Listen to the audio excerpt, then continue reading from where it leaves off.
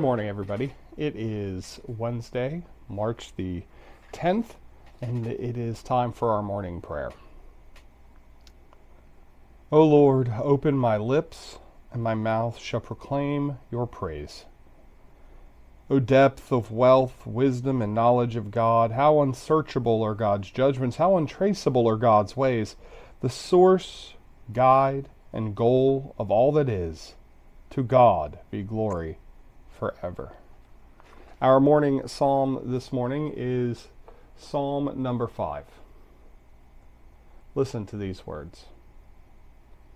Give ear to my words, O Lord, and give heed to my sighing. Listen to the sound of my cry, my King and my God, for to you I pray. O Lord, in the morning you hear my voice. In the morning I plead my case to you, and I watch. For you are not a God who delights in wickedness. Evil will not sojourn with you. The boastful will not stand before your eyes. You hate all evildoers. You destroy those who speak lies. The Lord abhors the bloodthirsty and deceitful. But I, through the abundance of your steadfast love, will enter your house. I will bow down toward your holy temple in awe of you. Lead me, O Lord, in your righteousness.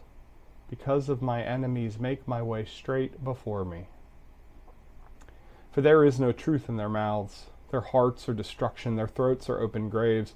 They flatter with their tongues. Make them bear their guilt, O Lord.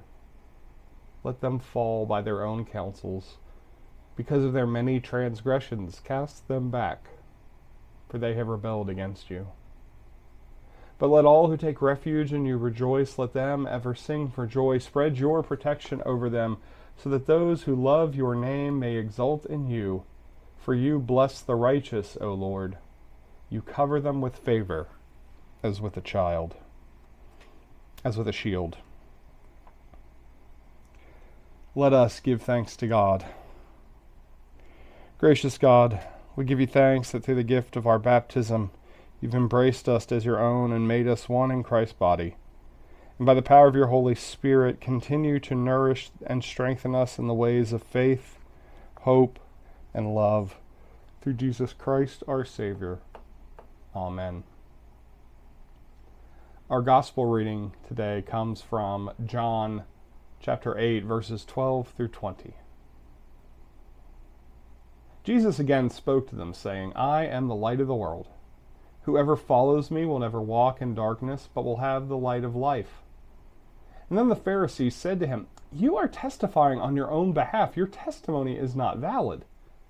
Jesus answered, Even if I testify on my own behalf, my testimony is valid because I know where I come from and I know where I am going. But you do not know where I come from or where I am going. You judge by human standards. I judge no one. Yet even if I do judge, my judgment is valid, for it is not I alone who judge, but I and the Father who sent me. In your law it is written that the testimony of two witnesses is valid. I testify on my own behalf, and the Father who sent me testifies on my behalf. And they said to him, Where is your Father? Jesus answered, You know neither me or my Father. If you knew me, you would know my Father also. He spoke these words while he was teaching in the treasury of the temple, but no one arrested him, for his hour had not yet come.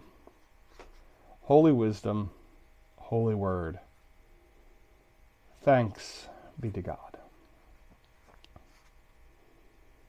Let us go to God in prayer.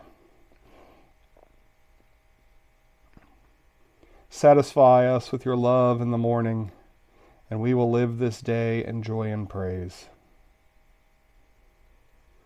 God of all mercies, we praise you that you have brought us to this new day, brightening our lives with the dawn of promise and hope in Jesus Christ. And especially we thank you for ministries of discernment and governance, those who teach and those who learn, the community of faith in your church, reconciliation in our relationships, and all gifts of healing and forgiveness. People of God, for what else do we give thanks?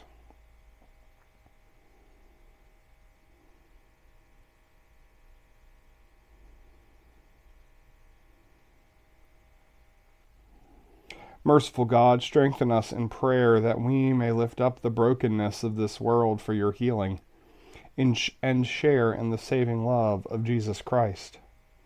Especially we pray for the church in Europe. Safe, clean, and renewable energy. Those who are lonely and forgotten. Those from whom we are estranged. The courage to claim your promise in Christ. People of God, for what else do we pray?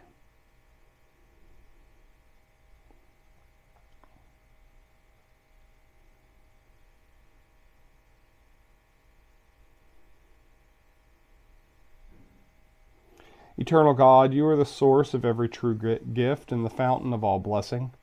Give us such joy in living and such peace in serving Christ that we may gratefully make use of all your blessings and joyfully seek our risen Lord in everyone we meet.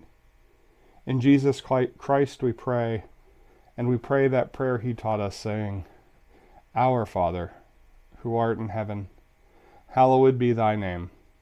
Thy kingdom come, thy will be done on earth as it is in heaven. Give us this day our daily bread, and forgive us our debts as we forgive our debtors. Lead us not into temptation, but deliver us from evil. For thine is the kingdom, and the power, and the glory forever. Amen. So far as it depends on us, family, let us live peaceable with all. Bless the Lord. The Lord's name be praised. Amen. Shalom.